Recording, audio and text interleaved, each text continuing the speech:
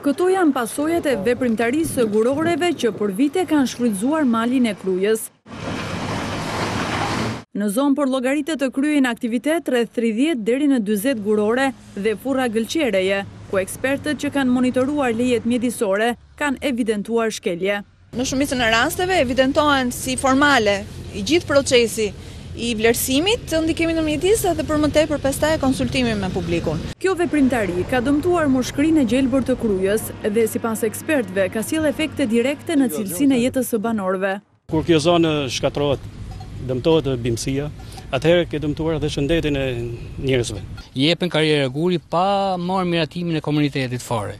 Zgjidhja përfundimtare e situatës pritet të vijë nga një vendim i korrikut i qeverisë, i cili parashikon shpalljen e zonës Krastë-Verjon, peisazh natyror të mbrojtur. E për pasojë, një janari 2019 do të shënojë mbylljen e guroreve në Malin e Krujës, por sipas ekspertëve, rehabilitimi i zonës do të kërkojë disa vite.